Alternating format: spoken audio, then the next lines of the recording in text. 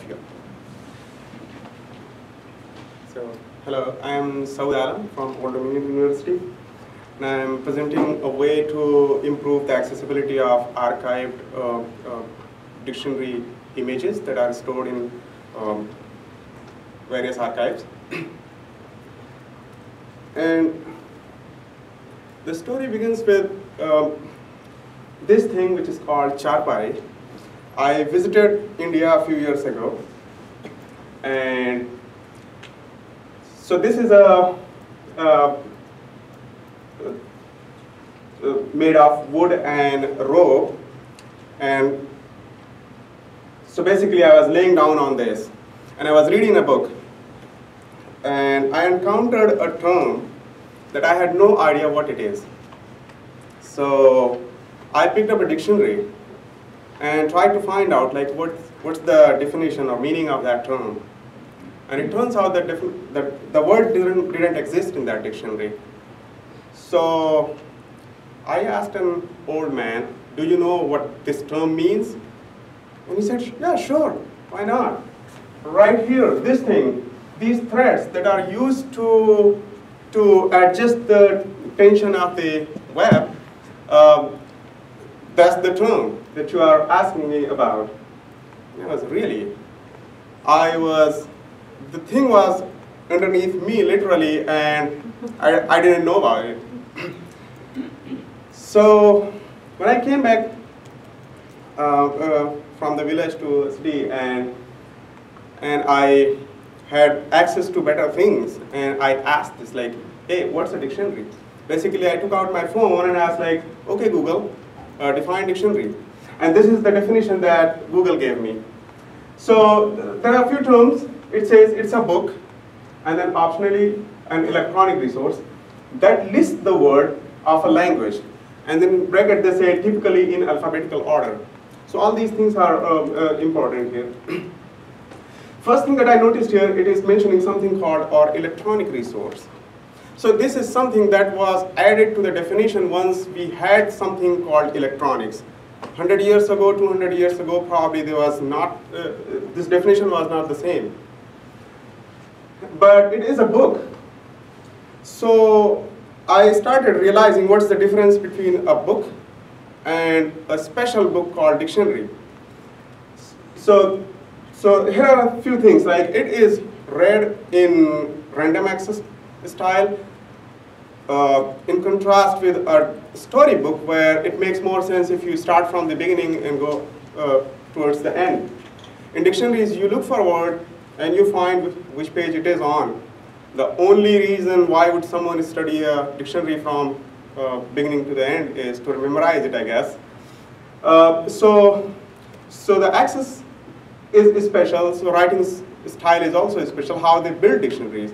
Now we have computers, we have other tools that can help us writing dictionaries in effective ways.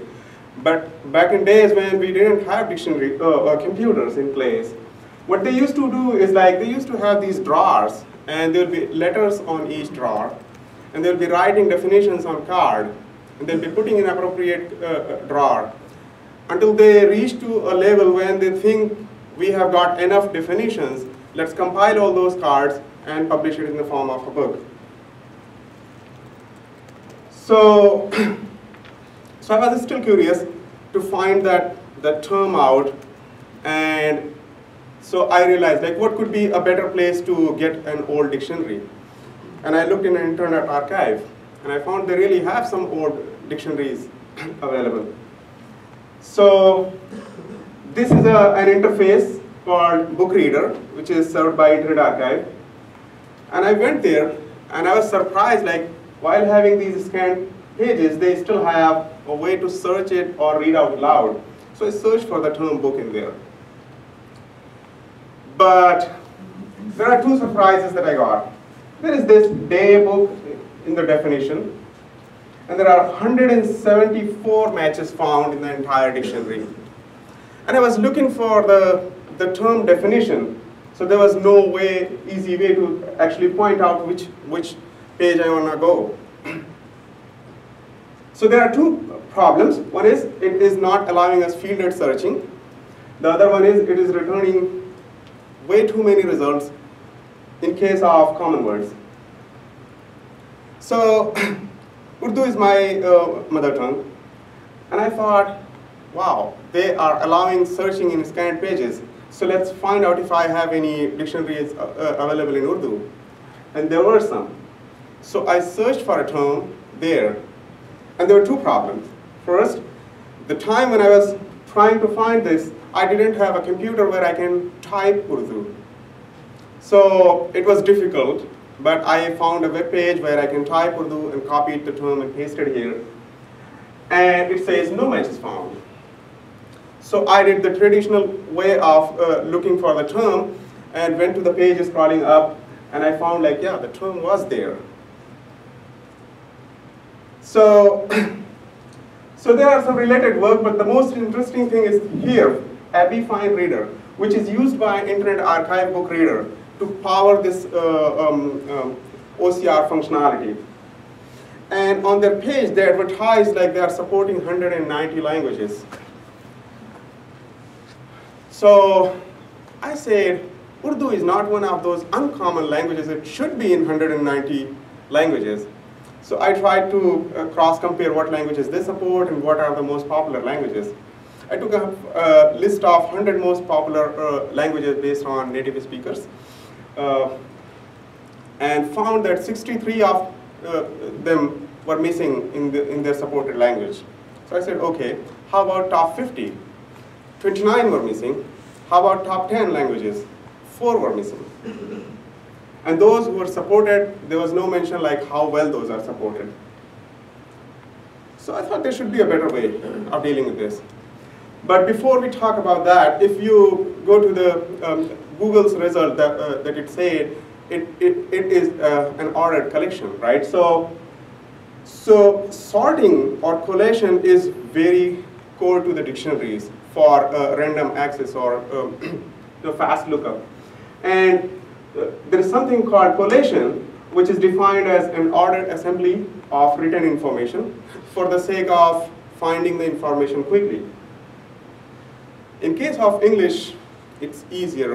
We have these ASCII characters that are in the same order as they appear. But in Unicode character set, characters are not always in the same order as they appear in the alphabet. So for example, if you take Arabic script, and there is a difference between Arabic script and Arabic language itself. So Arabic script reserves Unicode characters from 0600 to 06FF. And all the 26 letters from Arabic language, they appear together in the natural order. But there are other languages that derived the Arabic script, and they added more characters to it to write their own language. And the examples are Urdu, Persian, and there are a handful more. So when they add extra characters, there is no place left. They cannot insert characters in the middle of already existing Unicode values. So they have to place those characters somewhere else. And this causes that the letters are now out of order. So we cannot rely on those numbers anymore. So there is a project from Unicode, which is Common Locale Data Repository, where they actually store information and functionalities for that allow this collation for other languages. But there are problems. Although they are defining, those definitions can help going forward, like how to sort a list in language X. But the material that was already produced like hundreds of years ago, we cannot go and fix that because those are imprinted material, right? And there are things that create discrepancies. Things like compound letters. So in some languages, more than one letters combine together and form a single phoneme, and that is sometimes considered a single letter. Although those more than one letters that combine together, they appear in alphabet independently. So some dictionaries consider those combined letters as single, and they order their collection that way, and some otherwise. And then there are diacritical marks and half letters. So for example, there's a language, Hindi. It has concept of half letter, where two consonants combine together without a vowel in between. And the first consonant is, a sound is like half in it. And then there are prefixes. So they create, so for example, in many English dictionaries, if you look for something like book, which is a noun, and to book, which is the verb form or infinitive form basically, they both will appear together, one after the other. To book should go under T, but it's not, because they will be, if they do it that way, to book, to go, to find, all those things will be like in one place, and we don't want that. We want the meaning in the right place, in the right context. And so one way to solve this problem is to take a custom sorting function based on the dictionary and apply for that particular dictionary. Then there is this concept of nested ordering, where some languages sort their collection based on 2, 3, or 4 levels of information. Like in Arabic, some Arabic dictionaries utilize root words. In most of the Arabic words, the root word is of 3 letters, and then some are 4 and 5 letters as well.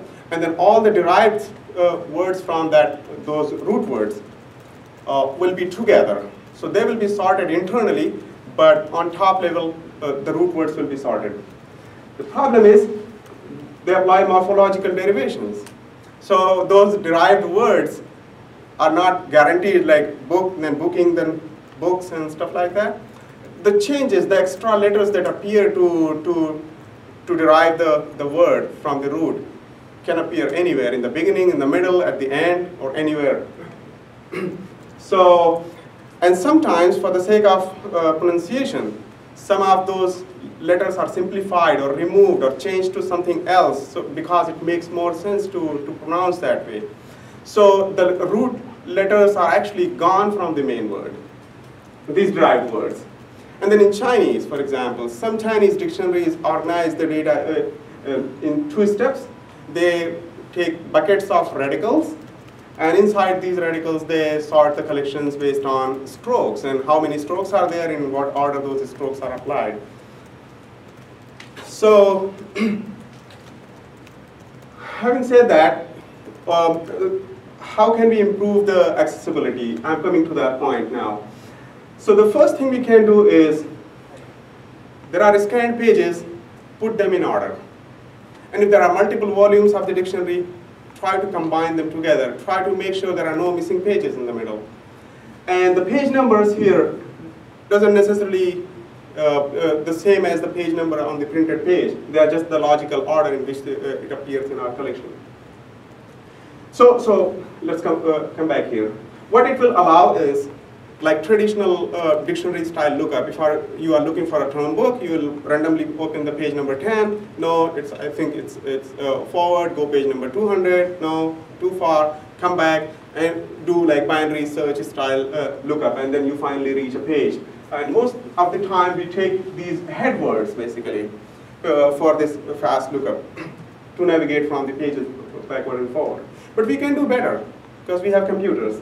What if we create index of each page where the first first word appears? So for example, bossless, and this guy right here, and all the first words that appear on every page, just put them in order and the page numbers.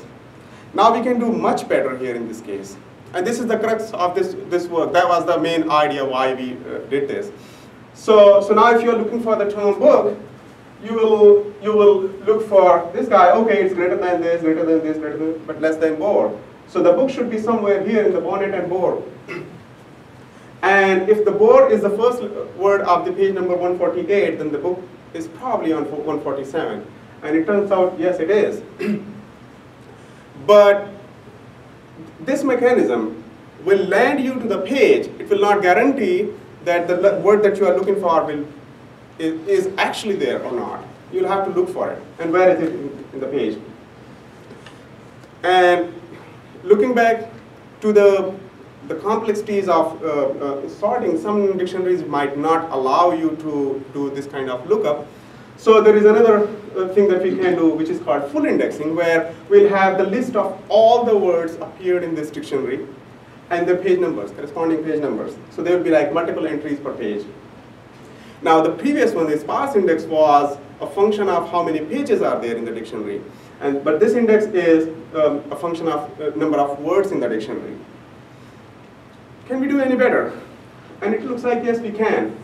So if we crowdsource the effort of locating these words, if someone looked for the term book and they said, hey, yeah, I found it here, and if they can place a marker there, next time someone looking for the term book, we can say, hey, it's on page number 147, it's right here. So we can just point out, and basically page numbers were there, and over the time we can just build this coordinate index on it. So here is the whole procedure, how we make the dictionaries from one step to the other. We take the scanned copies and put them in the proper order, and then we have two choices from there: either go for the sparse index, if dictionary allows that, or go for the initial indexing as full index, and then use user feedback to come from sparse index to full index, and from there to location index, where you can actually point out like where the term exists. But can we do better? What if we can make these pages interactive, and people can annotate those words right there, adding relevant images and definitions and links of resources, recorded voice or something. So while we are on this scanned page, we can still interact with this. And then the next step, can we ask user for the feedback to digitize this thing so that over time these scanned pages are actually available in the digital form? And the way is allow users to highlight certain regions, and then they can have like presented with a form where they can actually describe all these things in the fielded style, and that will allow us like fielded searching, like parts of speech, transcript, the term itself, and definitions, examples, and whatever we want in that.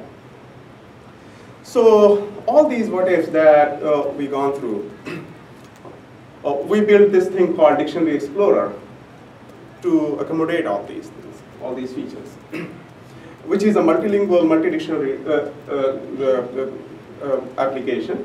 It allows searching and exploration that solves some problems, and it allows annotation and digitization. Users can contribute to it. The source code will be available. It's not just yet on this repository.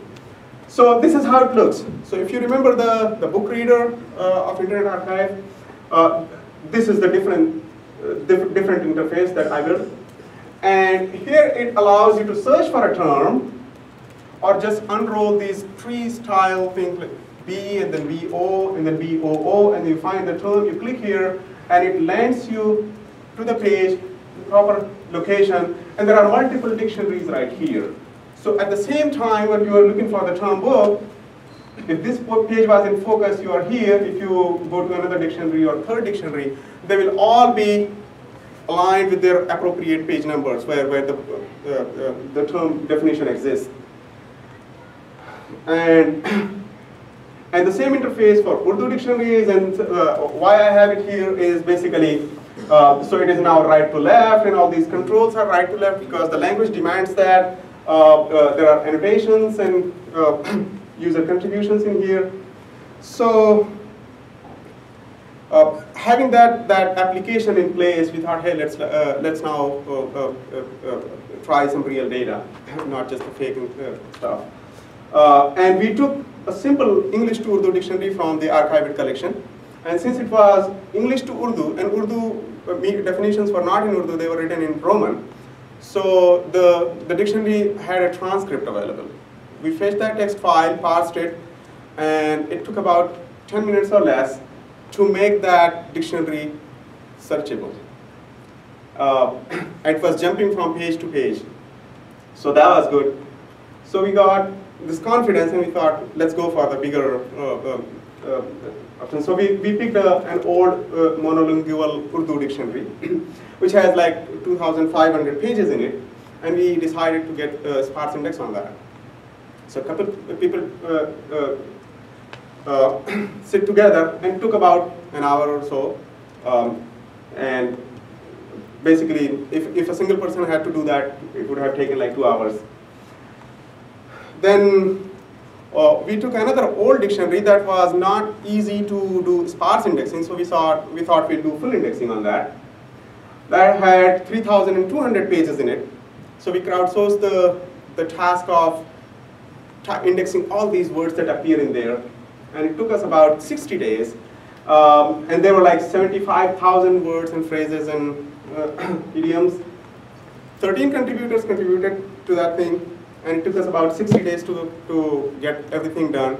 And I will mention Urdu Web Digital Library team and Aisha Aziz for this contribution. They did a tremendous job of indexing that dictionary. So, so if you remember that tree-like structure that allows us to explore the terms without using their keyboard, basically. So I thought how effectively we can build that.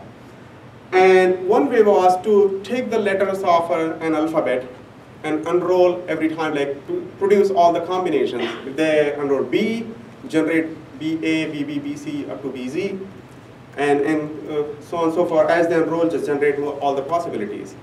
So it turns out it will be an exponential graph of how many possibilities are there, but we don't have to worry about it because we don't have to know what are the words in the language. But the other problem with this is like it will generate a lot of paths that lead to no words.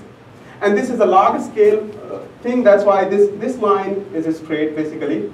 So if we take a real data set, and I took like 143,000 word list basically, and generated possible indexes on that.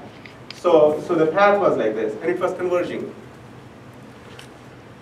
So we thought, what if we organize all these letters in one level letter list, basically A, B, C, D, and you unroll A, all the words that start with A appear there basically. So that's not very useful because some letters will have more than 2,000 words in it, and there'll be some that will have like 40, 50 letters. So we thought, what if we introduce 2 levels of depth there? So we got like, there will be some outliers that will have 5,000 words in a single tree node, but there will be some that will have just 1. Go deeper, and we found this 3 level depth is kind of optimal. And if you remember the head words that are printed on the pages of English dictionary, they were also 3-letter words. So this is like proven for a long time, and I've seen that appearing in Urdu and Hindi and other languages as well. They use 3-letter head words.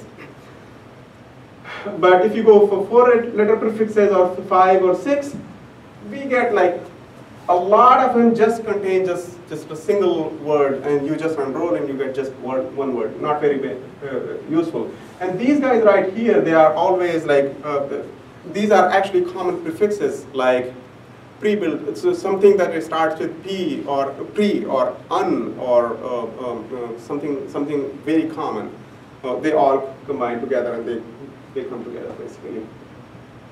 So with that, I reached to the end where I will wrap up.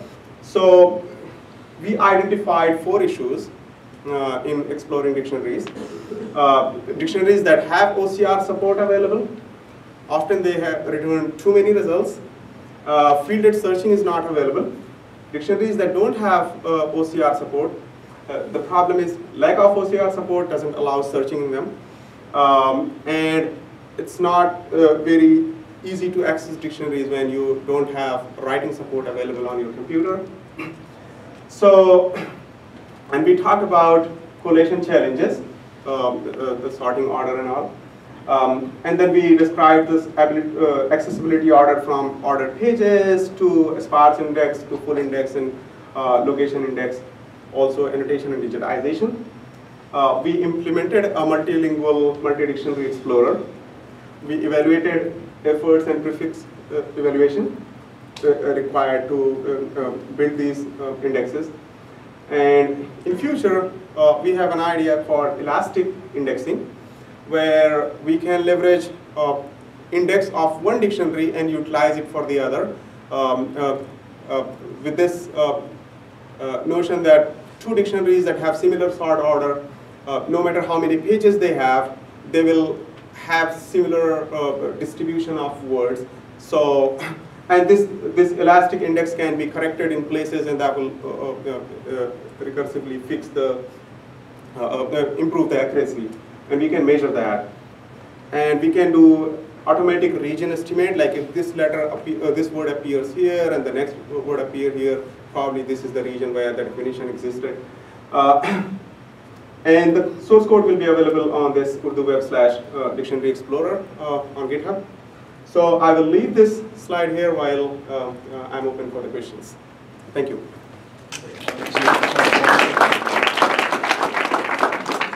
So do you have a minute or two maybe for questions?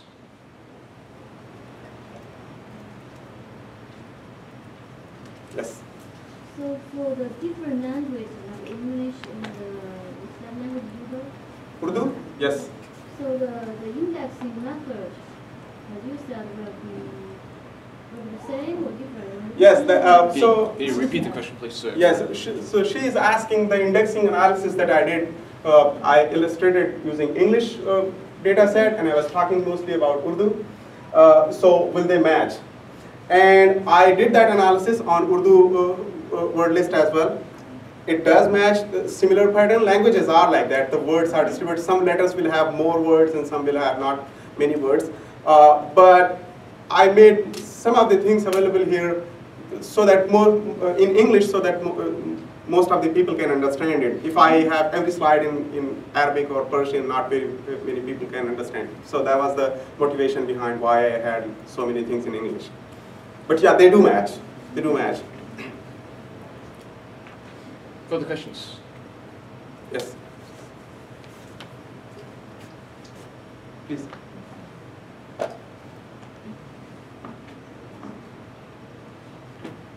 Are you saying your work included language translation?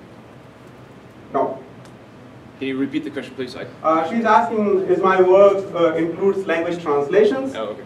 No, that's not. That's not the thing. But it is a dictionary that can help in translation. Yes. Maybe a follow-up to this, can it help for language detection? Language detection? Yeah, you mentioned the annotation layer.